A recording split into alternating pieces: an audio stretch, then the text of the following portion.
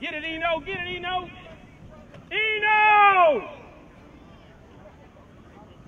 It's been a little bit of a long and dramatic story for Rivals 100 running back Eno Benjamin in terms of what led him to commit to Arizona State, but the details of that aren't as important as him stepping into that class and having an opportunity to contribute right away, in my opinion.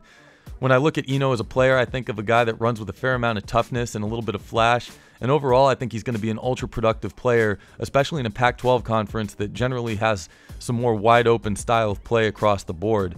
When I talked to him ahead of his commitment, he mentioned that the Sun Devils do have a couple of guys entering their senior season at running back next year, and even made mention of the fact that he wouldn't mind taking a red shirt if needed, but I don't think that's going to be the case with him. I think he's going to have an opportunity to play as a freshman, and between he and fellow Texas product Traylon Smith, who also committed to Arizona State, it would probably be Smith taking that red shirt if that's going to happen.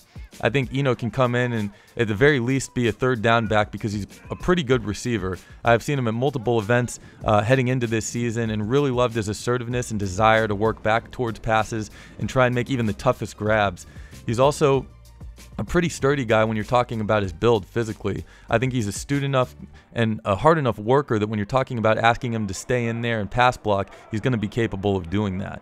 Now, when I watched him this past week at the Army Bowl, he ran with quickness and power, and maybe didn't get a ton of attention as he was splitting reps with Stephen Carr and Najee Harris, but I thought he was every bit as effective. And in the game, he was off to a good start, nearly scored on a nice run up the gut, but twisted an ankle while he was getting tackled and sat out for the rest of the game, but that's understandable. Now, Eno has been one of my favorite players in the state of Texas in 2017, and I think he's going to go on to be a nice player for the next couple of seasons, especially in that Sun Devils offense.